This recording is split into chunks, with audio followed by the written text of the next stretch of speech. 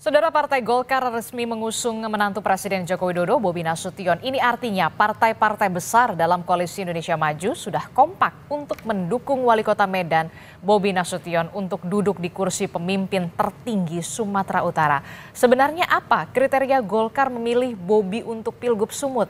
Lalu siapa kader Golkar yang berpeluang besar mendampingi Bobi Nasution, sang pengusaha muda Akbar Bukhori, atau putri politisi senior Golkar Akbar Tanjung, yakni Sekar Tanjung? Akan kita bahas bersama dengan Wakil Ketua Umum Partai Golkar, ada Ahmad Doli Kurnia. Bang Doli, selamat pagi. Assalamualaikum. Bang Doli. Oke, kita akan perbaiki lagi komunikasi bersama dengan Wakil Ketua.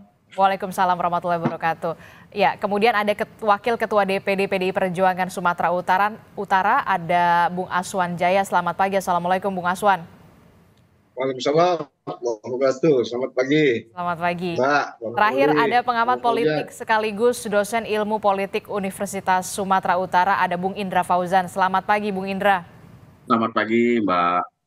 Selamat pagi, Bang Aswan dan Bang Doli. Ya, kalau kemarin minggu kemarin kita juga masih membahas Pilgub Sumut sama Bung Indra juga, Bung Aswan juga. Nah, yang terakhir update-nya pekan ini, kemarin baru saja Partai Golkar akhirnya meresmikan lah istilahnya ya, mengusung atau mendukung Bobi Nasution yang menantu Presiden Joko Widodo ini untuk maju ke Pilgub Sumut. Nah, pertimbangannya apa nih, Bung Doli? Akhirnya mengusung atau mendukung nama Bobi Nasution karena memang menantu Presiden Joko Widodo yakin menang di Sumut? Iya, seperti yang sudah berapa kali kami sampaikan, sebenarnya kan hubungan Golkar dengan saudara Bobi ini kan sudah cukup panjang ya. Dulu waktu pencalonan sebagai wali kota juga Partai Golkar sebagai partai yang pertama kali waktu itu yang mengusung saudara Bobi. Dan dalam proses menjelang pilkada tahun 2004 ini juga kami kan sudah melakukan proses dari 1,5 tahun yang lalu, dan nama saudara Bobi ini juga kita sudah masukkan yang kita cermati dalam proses pilkada 2004 ini. Nah, jadi sebetulnya ini penyerahan surat tugas kemarin ini adalah lanjutan proses yang sudah cukup panjang ya. Jadi saudara Bobi ini kan sudah dapat 2 kali surat tugas dari kemarin. November 2023 yang lalu kita juga memberikan surat tugas kepada saudara Bobi ya untuk melakukan sosialisasi dan kemudian membantu ya agenda Partai Golkar pada pemilu yang kemarin. Nah, tentu kan itu kita evaluasi dan sampai pada kesimpulan kita kemarin memantapkan lah kira-kira gitu ya. Sudah ada pembicaraan juga di level jajaran partai di Sumatera Utara, dan teman-teman DPD Provinsi Sumatera Utara juga sudah bersepakat ya, mereka secara resmi dan mengusulkan ke DPP. Nah, kemudian DPP kemarin juga mengeluarkan surat tugas itu. Oke, ini jawaban dari pertemuan Ketua Umum Partai Politik di Koalisi Indonesia Maju bersama dengan Presiden Joko Widodo juga nggak pada bulan Mei, akhir Mei yang lalu? Ini juga dibahas juga nggak sih sebenarnya, Bang Doli? Ya, kalau dalam pertemuan itu hampir seluruh daerah ya dibahas. Termasuk Sumatera Utara? Iya, seluruh daerah. Kan Sumatera Utara bagian dari 37 provinsi yang akan melakukan kontestasi dalam pilkada. Jadi pertemuan di Koalisi Indonesia Maju ini itu membahas bukan 1, 2, 3 daerah saja seperti yang selama ini ramai cuma Jakarta dan Jawa Barat saja, tapi seluruh Indonesia dibahas. Dan pada level berikutnya ya, artinya itu kan pertemuan antar ketua umum ya. Nah, tapi pembicaraan di level kami misalnya di wakil ketua umum, di sekjen, antar partai politik, itu juga dibahas seluruhnya termasuk Sumatera Utara. Itu juga termasuk berarti ada restu juga dari Presiden Joko Widodo pada saat pertemuan di akhir Mei yang lalu bersama dengan Koalisi Indonesia Maju? Ya, karena saudara Bobi ini menantu presiden, dan saya kira tidak mungkin tidak diketahui ya oleh Pak Jokowi ya. Jadi tapi saya katakan sekali lagi bahwa saudara Bobi ini sudah mengikuti proses yang cukup panjang dan punya hubungan lama ya dengan Partai Golkar.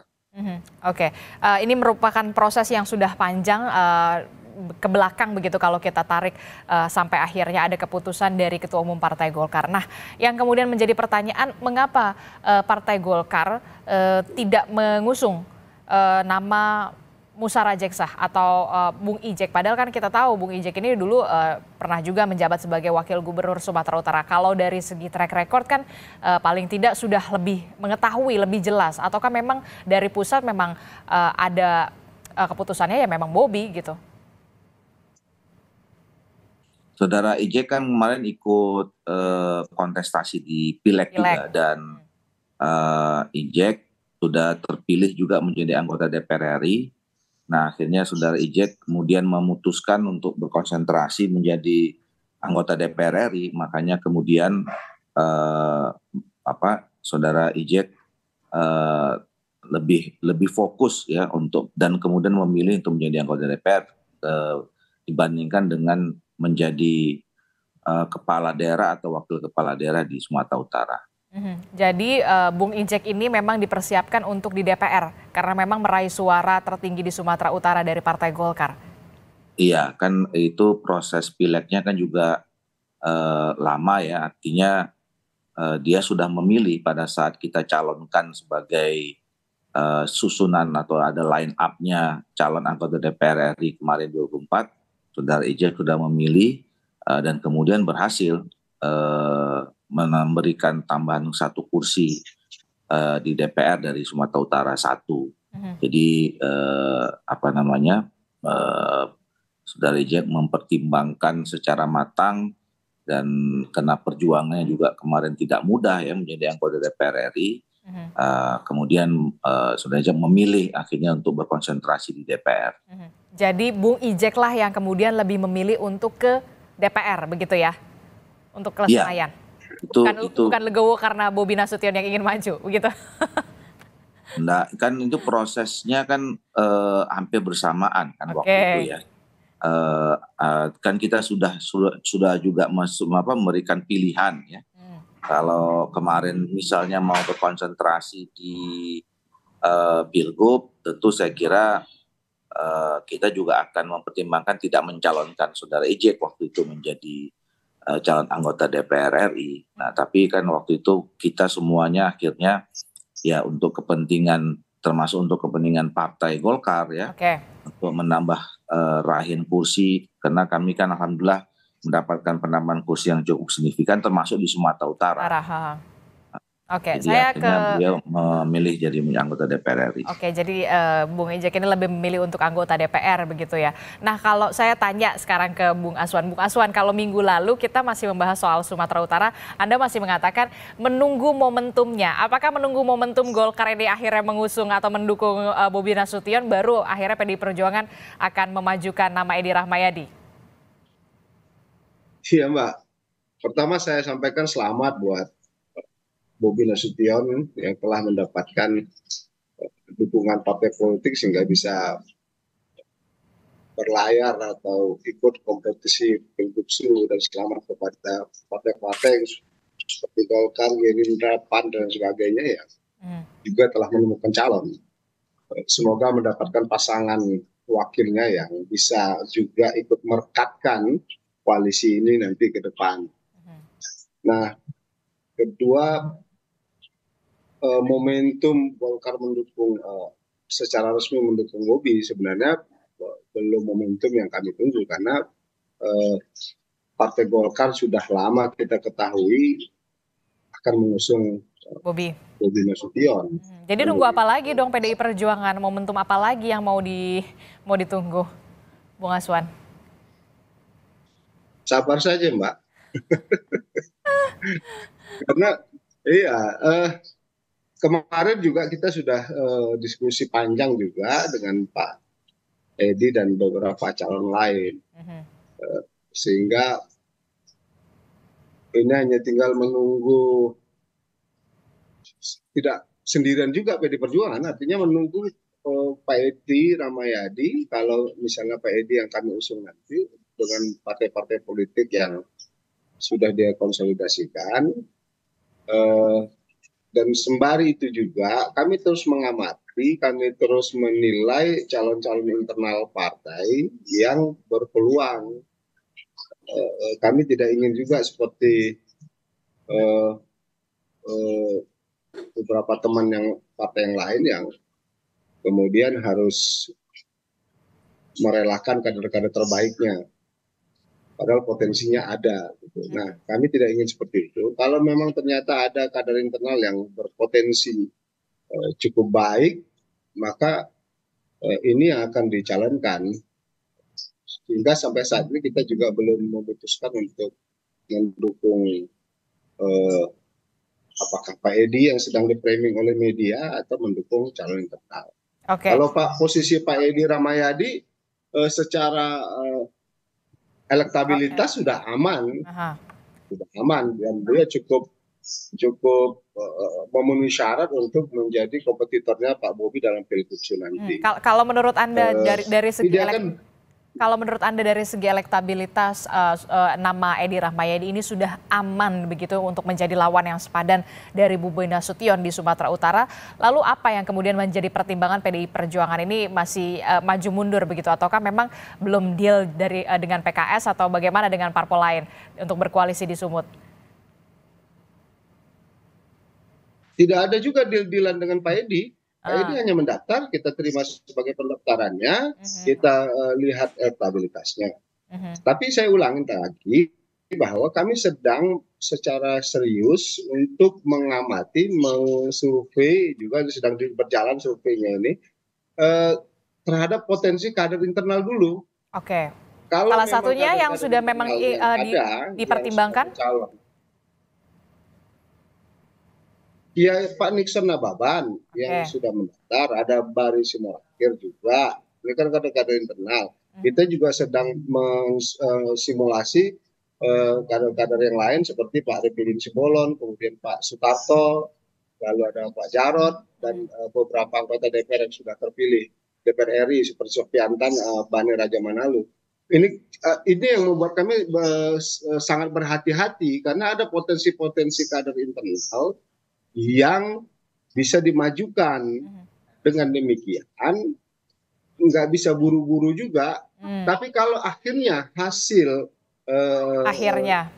analisa kami, hasil survei dan pembacaan situasi politiknya kader internal itu belum kompetitif, mungkin saja kita akan mencari kader yang lain atau tokoh yang lain seperti Pak Edi Rahmayadi, dan akan kader internal akan dijadikan wakil saja gitu, sehingga tidak ada yang dicederai di situ.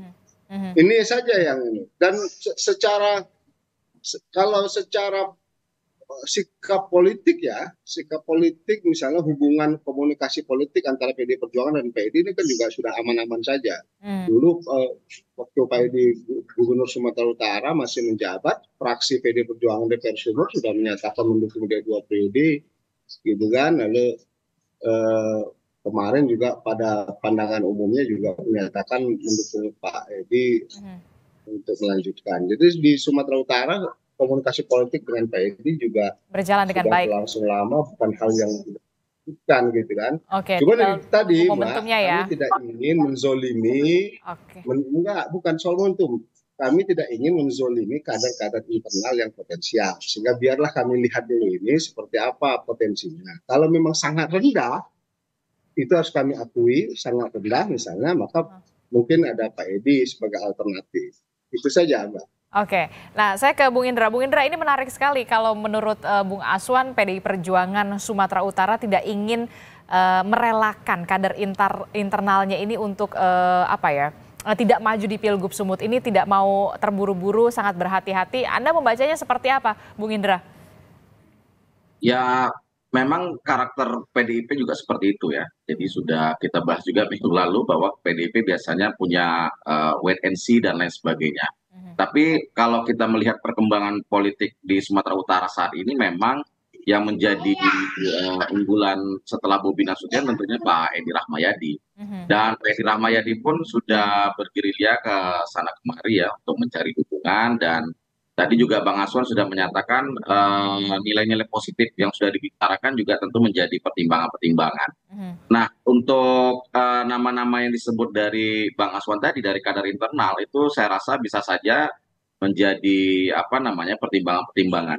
Tapi misalnya kita tentunya akan melihat seperti Pak Nixon ya, Pak Nixon bekas Bupati Tapanuli Utara, tentu mungkin beliau punya masa ya di Tapanuli Utara, kemudian ada Pak Rapidin yang ada di Samosir, tentu beliau juga punya masa di suara di Samosir. Tapi dalam penilaian kita tentunya ini kan bicara tentang Sumatera Utara.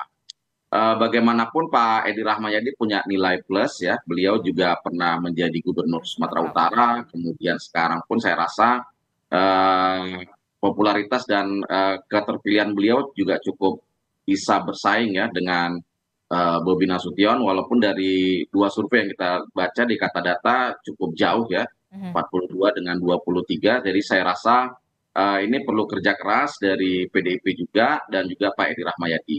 Nah ini juga bergantung kawan koalisi ya, walaupun PDIP bisa mengusung sendiri, tapi saya rasa perlu kawan koalisi. Nah kawan koalisi ini penting karena bisa saja untuk mendongkrak nilai-nilai suara yang jadi nilai-nilai elektoral lah yang ada di Sumatera Utara, karena bagaimanapun tidak berlayar sendiri juga tidak baik ya, karena masih ada PKS yang juga sedang menunggu, kemudian mungkin ada kawan koalisi yang baik ya, Hanura ya, walaupun saya yakin juga Hanura tinggal menunggu arahan dari ketua umumnya juga terkait siapa yang akan dipilih. Jadi yang paling logis saat ini saya rasa memang Pak Edi Rahmayadi menjadi tokoh yang bisa menjadi lawan politiknya Bobi Nasution.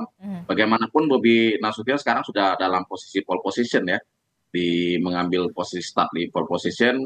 Ada Golkar yang punya 22 kursi, kemudian ada juga PAN, ada juga Gerindra, Demokrat, ada Gerindra lagi. Jadi ini tinggal menunggu waktu saja, dan kemudian tentunya ada hitungan-hitungan terkait dengan siapa yang akan menjadi calon wakil beliau. Oke. Kalau kita lihat kan Bobi Nasution ini dengan kendaraan politiknya yang sudah bisa dikatakan mumpuni lah ya. Ada beberapa partai yang kemudian kita tahu dalam Koalisi Indonesia Maju yang memang sudah bulat begitu. Nah, lalu yang kemudian menjadi pertanyaan begitu ya, nama Edi Rahmayadi ini ketika mau start position ini juga kan harus ada kendaraan politiknya begitu. Nah, kalau Anda melihat tadi sudah menyebutkan secara logis memang nama Edi Rahmayadi ini memang cukup menjadi lawan yang sepadan begitu ya. Nah, sebenarnya PDI Perjuangan ini lebih condong menunggu kawan koalisi atau seperti apa, walaupun memang PDI Perjuangan ini kalau tadi Anda sebutkan sudah bisa mengusung sendiri tanpa ada kawan koalisi. Ya saya rasa kita bisa melihat ya bagaimana peta politik di Sumatera Utara saat ini. Bagaimanapun ketika misalnya Bobi Nasution sudah mengambil formulir ke 9 partai politik yang ada di Sumatera Utara yang punya kursi, tapi kan yang lainnya beliau belum mengembalikan formulir, saya rasa seperti itu. Nah, PDI Perjuangan tentunya punya perhitungan juga siapa yang akan menjadi kawan koalisi beliau, kawan koalisi dari PDI Perjuangan. Nah, saya rasa PDIP lebih selain menunggu dari momentum dari pusat ya, mungkin ada lampu hijau dari pusat, juga siapa yang akan bisa diajak menjadi kawan koalisi. Kalau belajar dari Pilgub Su 2018 kan PDI Perjuangan menggait P3 saat itu ya. Jadi saya rasa nih kawan koalisinya juga harus dicari ya, agar bisa ada memperkuat dan memperkukuh perjuangan dari PDI Perjuangan, sehingga partai-partai yang lain juga tentunya punya nilai tawar yang baik ya. Saya rasa saat ini yang paling memungkinkan tentunya mungkin Hanura ya, karena Hanura juga punya 5 kursi, tapi bagaimanapun Hanura tentu punya perhitungan-perhitungan juga. Walaupun sudah memberikan surat tugas ke Pak Edi dan juga Pak Ijek, tapi ini menjadi menjadi perhitungan bagi PDI Perjuangan juga. Karena kan Bobi Nasution belum juga menerima surat tugas dari Hanura sampai saat ini. Walaupun saya yakin kalau di Sumatera Utara mungkin Hanura juga siapa yang akan mengembalikan formulir pasti akan diberi surat tugas, saya rasa seperti itu. Oke, yang kemudian jadi pertanyaan saya selanjutnya ke Bu Aswan begitu ya, siapa yang kemudian paling logis menjadi kawan koalisi dari PDI Perjuangan kalau melihat kalkulasi politiknya? Jangan dijawab dulu Bung Aswan, tetaplah bersama kami di Sapa Indonesia Pagi. Masih membahas bagaimana kemungkinan peta politik dari Sumatera Utara, Pilgub Sumut. Kita sudah tahu bahwa Partai Golkar kemarin sudah resmi untuk mengusung dan juga mendukung dari menantu Presiden Joko Widodo, Bobi Nasution. Lalu bagaimana dengan PDI Perjuangan yang tampaknya masih berhati-hati menunggu momentum untuk mengusung dan juga mendukung nama Edi Rahmayadi. Nah, saya mau tanya ke Bung Aswan. Bung Aswan, jadi secara logis sesuai dengan hitung-hitungan kalkulasi politik begitu, siapa yang kira-kira akan diajak bergabung satu perahu dengan PDI Perjuangan untuk mengusung dan juga mendukung Edi Rahmayadi? Kawan koalisi PKS, P3, Hanura, atau bagaimana? Sejauh ini komunikasi dengan partai-partai lain? Sejauh ini masih baik-baik saja komunikasinya dengan PKS, dengan Hanura, juga PKB ya, serta P3. Nah ini terus saja kita komunikasikan arah politik mereka sendiri kemana. Kita sih berharap bahwa bisa bersama melanjutkan koalisi pilpres yang lalu dan ditambah dengan partai-partai yang dulu ada di MIN ya, PKS atau PKB atau Nasdem. Dan ini juga tergantung dari komunikasi politik yang dilakukan oleh tokoh-tokoh yang ingin maju. Dalam hal ini Pak Edi, sejauh mana Pak Edi bisa meyakinkan partai-partai politik lain itu untuk bersungguh-sungguh dan bersama dia berlayar di Pilgub ini. Kita tetap terus saja melakukan itu, berdialog, berdiskusi, berkomunikasi, sehingga bisa sama-sama. Itu saja Mbak yang bisa saya katakan dalam. Tapi yang lagi intens gitu dari parpol mana yang kira-kira saat ini sedang berkomunikasi untuk Sumut? Hanura, PKS, dan justru PKB yang sedang intens untuk kita komunikasikan di situ. Dan sepakat untuk mendukung Edi Rahmayadi, ataukah mungkin Pak Edi Rahmayadi ini perlu masih jadi APR begitu untuk meyakinkan parpol-parpol ini? Sepakat untuk bersama kita. Nanti sosoknya siapa ya kita belum tahu kan. Yang saat ini menjadi perekat dari koalisi ini ya memang masih Pak Edi Rahmayadi, harus kita akui di situ. Jadi perekatnya. Nah, sehingga kalau Pak Edi bisa merangkul mereka semua, mungkin kita bisa bersama-sama untuk berlayar dan berkompetisi di Pilgub ini.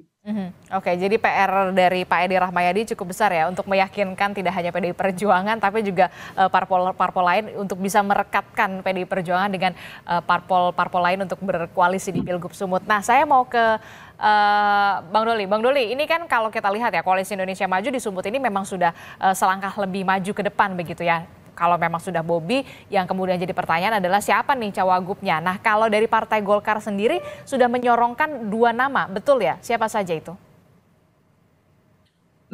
Sebetulnya kita masih melakukan exercise ya.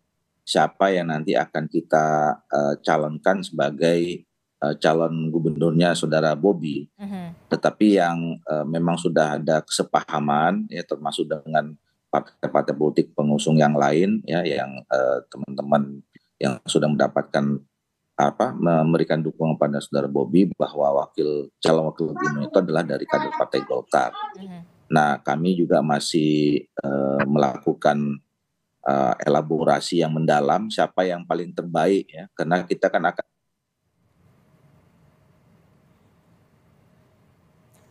Bung Doli, kita sempat terputus komunikasi dengan Bung Doli, tapi nanti kita coba perbaiki. Tapi memang sampai saat ini ada sejumlah nama dari kader Partai Golkar yang kemudian dicoba untuk disorongkan begitu ya, untuk menjadi pendamping dari Bobi Nasution. Saya ke Bung Indra deh. Bung Indra, ini kalau kita melihat ya kan, Golkar ini sudah dan juga Koalisi Indonesia Maju tentu saja sudah selangkah di depan begitu. Nah, menurut Anda kalau peluang cawagup dari Bobi Nasution dan juga Edi Rahmayadi, Bobi dulu deh, siapa kira-kira yang kemudian menurut Anda cukup berpeluang menjadi calon kuat di sana? Kalau yang paling berpeluang tentunya kader dari PDI Perjuangan ya, Bang Aswan udah tahu lah tuh ya, Bang Dharma Wijaya ya, Wiwi itu juga sudah main bola sama Bobi juga udah menyebutkan nama beliau. Saya rasa itu yang menjadi karena saya rasa Bobi sudah berkomunikasi yang intens ya. Kemudian saya rasa mereka juga dulu sama-sama kader PDI Perjuangan, Bang Wiwi masih menjadi kader, kemudian saya rasa sama-sama kepala daerah di Sumatera Utara, kemudian juga mungkin ketika sekolah partai sering berkomunikasi ya, jadi itu menjadi nama yang saya rasa leading di peta politik di Sumatera Utara. Lagian juga Gerindra juga sudah memberikan sinyal positif ya lewat Pak Sugiat beberapa waktu yang lalu sudah menyatakan memberikan sinyal-sinyal positif. Jadi saya rasa ini apalagi Pak Airlangga juga ketika menyodorkan dua nama itu kan tidak menyebutkan syarat-syarat tertentu ya, jadi tidak ada penekanan harus kami gitu, kira-kira seperti itu. Jadi saya rasa untuk leading sementara ini ketika bicara peta politik cawagupnya, walaupun mungkin terlalu dini, tapi saya yakin bahasa medannya ini menjadilah barang itu ya kan dengan Bang Dharma Wijaya. Dharma Wijaya. Nah, kalau Bung Doli bagaimana? Bung Doli kalau dari Partai Golkar sendiri? Oke, baik, kita terputus kembali komunikasi dengan Bang Doli. Sayang sekali, nanti kita akan coba untuk memperbaiki komunikasi. Nah, kalau dari PDI Perjuangan sendiri, PDI Perjuangan tampaknya juga nggak mau merelakan kader internalnya yang berpotensial begitu ya untuk jadi cawagup begitu ya, Bung Aswan. Sudah ada pembahasan soal cawagup? Iya, lebih menarik ini sebenarnya. Oke, baik. Karena udah jelas ya. Kalau Pak Dharma Wijaya diajak oleh Bobi menjadi wakil, saya senang-senang saja, berarti itu menunjukkan bahwa kader-kader PDI Perjuangan banyak yang potensial. Tapi rela nggak? Itu dia yang kemudian jadi pertanyaan kan. Sumutnya, ya, pusatnya rela nggak? Tentu tidak. Sebagai pimpinan partai tentu tidak akan melepas begitu saja. Oke. Sepanjang yang bersangkutan setia dan loyal, kita akan terus ini. Tapi kalau yang bersangkutan kesetiaan dan loyalitas terhadap partai itu kecil sehingga mementingkan jabatan personal saja, tentu kita juga menilai dan mengevaluasinya. Tapi saya yakin bahwa Pak Wiwi masih berteguh dan tetap komit menjalankan surat tugas dari DPP partai untuk dia maju sebagai calon bupati di Serdang Bedagai. Nah, kendati pun akhirnya beliau bersedia untuk itu, tentu ini sudah tindakan indisipliner yang akan kami nilai begitu. Jadi siap-siap untuk menerima sanksinya begitu ya, maksud Anda, kalau memang benar-benar. Cuman begini Mbak, tadi di awal saya katakan bahwa Pak Bobi butuh calon wakil beliau yang mampu menjadi perekat juga terhadap partai-partai koalisi. Karena situasinya ini sedang tidak baik-baik saja sesungguhnya kan partai koalisi ini. Karena ada yang kader-kader yang dizolimin. Nah, ketika beliau memilih, misalnya katakanlah Dharma Wijaya, saya sama Bobi benar kata Bang Fauzan, dia punya chemistry tapi tidak menjadi perekat koalisi itu, sehingga ya baguslah gitu, jadi potensi kalahnya besar jadinya kan kalau begitu, sehingga dia hanya dapat Dharma Wijaya tapi tidak dapat mesin politiknya, tetap mesin politiknya milik PDI Perjuangan. Karena kader PDI Perjuangan memiliki militansi dan loyalitas yang kuat terhadap keputusan pimpinan partai, apalagi di wilayah di mana ada kadernya yang tidak setia, itu justru emosional untuk mengalahkannya juga semakin kuat. Jangan sampai kebobolan dua kali lah istilahnya begitu ya. Iya, itu yang harus diperhatikan oleh Pak Bobi dan partai koalisi. Kalau kami senang-senang aja membuktikan bahwa kader PDIP mau. Itu yang saya maksud tadi, Mbak, kami tidak ingin menzolimi kader-kader sendiri yang punya potensi, sehingga kami mempunyai waktu untuk terus mengasesmen apakah kader-kader potensial ini memang sudah sebanding atau bisa apple to apple melawan lobby. Tapi kalau belum, ya kita ngalah dulu menjadi wakilnya, kita akan meminta opsi wakilnya di situ. Oke, itu, kalau Pak.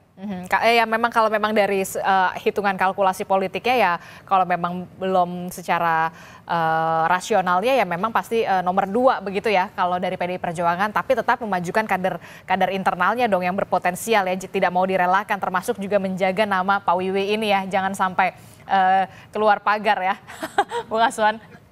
Ya tentu kita akan memagari semua kader lah supaya tidak lompat sana sini kan. Oke. Apalagi tawaran-tawaran jabatan yang saya yakin semua orang sangat tertarik, apalagi berpasangan dengan Bobi yang diyakini pasti menang katanya begitu. Ini kan kesadaran palsu yang harus kita bongkar. Oke, karena memang melihat pagar tetangga itu memang selalu lebih hijau ya rumputnya ya. Begitu ya Bung Aswan ya. Bung Indra, silahkan. Ya, kalau ya itu mekanisme partai pasti harus dilewati ya. Bagaimanapun Pak Dharma Wijaya kan sebagai kader PDI Perjuangan, jadi dia tahu juga konsekuensi apa yang harus dihadapinya. Dan juga ini menjadi tantangan ya. Kalau PDI Perjuangan saya rasa untuk kader-kader menjadi cawagup itu banyak yang potensial ya. Ada Pak Sopiantan misalnya, misalnya seandainya Pak Edi Rahmayadi menjadi gubernur, karena kan Pak Sopiantan juga dulu pernah bertarung di wali kota Medan walaupun kalah ya. Kemudian ada beberapa nama yang disebutkan tadi. Tapi memang yang menarik ini ya, ketika Pak Dharma Wijaya disebut oleh Bobi Nasution, saya rasa itu keinginan yang bisa kita ambil menjadi dua alasan. Pertama mungkin ada chemistry, yang kedua memang ada mekanisme strategi politik ya, ingin membobol gawang PDIP ya 2 kali ya, karena ketika Bobi lepas oleh PDIP, kemudian Bobi coba menarik kembali satu kader yang ada di Sedang Bedage, karena kan Sedang Bedage juga menambah jumlah kursi yang luar biasa saya rasa di Sedang Bedage PDI Perjuangan. Jadi ini menjadi sinyal penting, dan tentunya juga menjadi genderang perang lah kira-kira seperti itu yang dicoba digaungkan oleh dari Bobi Nasution ya. Karena ketika mengambil satu kader dari lawan politik ini kan tentu menjadi pelemahan dari institusi yang akan ditinggalkan. Saya rasa seperti itu, Mbak. Betul sekali. Pagarnya semakin kencang begitu ya tampaknya PDI Perjuangan ini di Sumatera Utara. Jangan sampai kemudian ada yang keluar pagar lagi, kebobolan sampai 2 kali gitu ya. Oke, saya ke Bung Doli. Kalau dari Partai Golkar sendiri sudah ada pembahasan dengan Koalisi Indonesia Maju untuk cawagupnya, jadi siapa yang kemudian paling berpeluang dari masing-masing? Tentu saja kader internal ingin disorongkan, Gerindra, PAN, Demokrat, Partai Golkar sendiri. Bagaimana nanti komunikasi di Koalisi Indonesia Maju ini? Iya, sebenarnya kita udah ada pembicaraan ya tentang siapa calon wakil gubernurnya saudara Bobi ya. Nah, kita udah kesepakatan dan juga sudah ada sinyal dari saudara Bobi dan partai-partai politik yang lain bahwa nanti akan kita usung sebagai calon wakil gubernurnya itu adalah kader Partai Golkar. Nah, jadi tapi kami belum bisa membahasnya secara mendalam karena kan baru kemarin kita memutuskan secara formal ya saudara Bobi, dan kemarin sudah mulai ada pembicaraan lepas lah.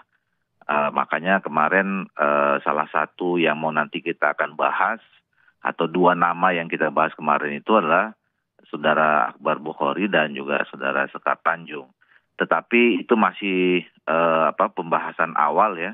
Kami nanti akan mencari waktu untuk membahasnya dulu secara internal di Partai Golkar dan kemudian nanti mengkomunikasikannya kepada saudara Bobi.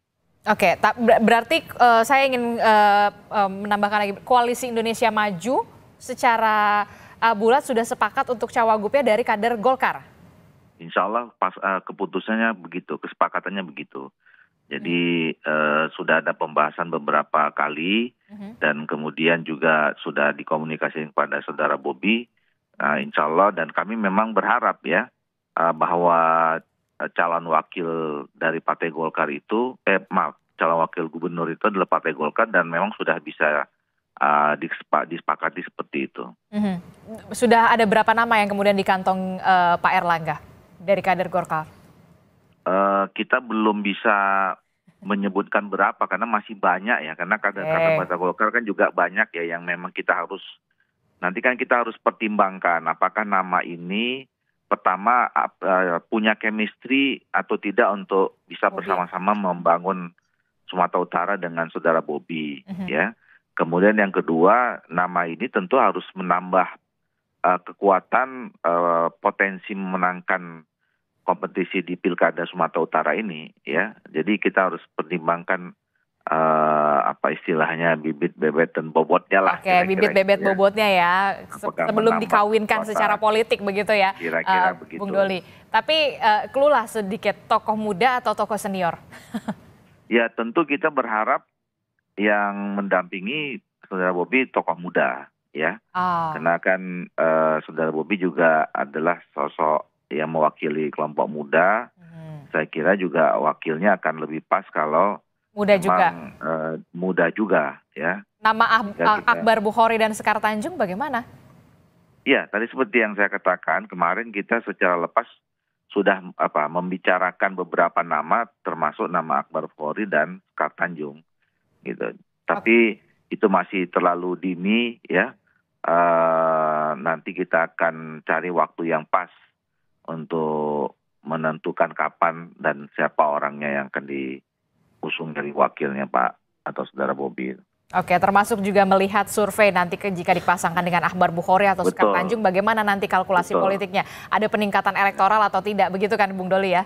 Iya, itu yang saya katakan tadi, apakah nanti nama itu kan harus yang menambah nilai positif ya terhadap saudara Bobi, positif terhadap nanti proses pemerintahan kalau diberi amanah oleh masyarakat Sumatera Utara, kemudian ya menambah nilai positif untuk proses pemenangan pada pilkadanya nanti. Makanya nanti hasil survei itu juga menjadi salah satu pertimbangan penting dalam sebelum kami mengambil keputusan. Oke, makin menarik ini Pilgub Sumatera Utara. Terakhir Bung Indra, Anda melihatnya bagaimana? Kalau tadi Bung Doli sudah mengatakan insya Allah Koalisi Indonesia Maju sepakat cawagupnya dari kader Golkar. Menurut Anda siapa yang paling berpeluang? Tadi cluenya kalau maunya sih Bobi dipasangkan dengan tokoh muda juga. Ya, kalau dari dua nama yang disebutkan oleh di media ya, yang muncul ya, Mbak Sekar sama Mbak Akbar ya. Kalau Mbak Sekar ini kan kita belum di Sumatera Utara, namanya juga tidak begitu familiar ya, karena walaupun dia anak tokoh senior ya. Akbar Tanjung. Ya, walaupun Tanjung itu kan ada juga marga di Sumatera Utara ya, tapi bagaimanapun itu tidak mengakar lah di Sumatera Utara. Yang kedua Bang Akbar, walaupun beliau pernah menjadi anggota DPRD Provinsi Sumatera Utara dan sekarang menjadi ketua HIPMI, saya rasa perlu dipertimbang-timbang lagi karena bagaimanapun chemistry antara komunikasi dan chemistry antara gubernur dan wakil gubernur ini penting agar tidak terjadi konflik di tengah jalan, ada keinginan-keinginan politik di 2029 dan lain sebagainya. Dan juga tadi perlu menambah nilai ya, karena bagaimanapun ada kadang-kadang dipasangkan itu dia menurunkan persentase elektoral dari kandidat yang mengurus dan lain sebagainya. Nah makanya tadi walaupun secara internal sudah dibahas, tapi maunya Bobi Nasution kan juga belum tahu.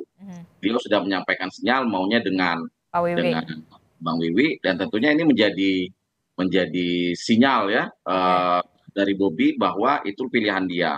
Nah itu tadi komunikasi dan chemistry kan perlu dibangun. Jadi walaupun misalnya Partai Golkar ingin menyodorkan calon dari kader mereka, apakah itu menjadi sebuah nilai positif bagi Bobi Nasution atau malah mendapat pengurusan suara. Walaupun punya kursi 22 kursi di di DPRD Sumatera Utara, saya yakin sementara ini yang leading ya maunya Pak Bobi Nasution ya, dari Bang Wiwi tadi. Oke. Kita akan lihat nanti bagaimana dinamika politiknya yang semakin panas, semakin menarik untuk disimak, termasuk juga bagaimana komunikasi politik yang terbangun. Kita akan tunggu bagaimana Bobi Nasution chemistry-nya dengan siapa, termasuk juga PDI Perjuangan nanti akan sepakatnya dengan siapa. Terima kasih Bung Indra Fauzan dari Universitas Sumatera Utara, kemudian dari PDI Perjuangan ada Bung Aswan, dan melalui sambungan telepon sudah ada Bung Doli Kurnia. Terima kasih Bapak-Bapak, Assalamualaikum, selamat pagi, sehat selalu.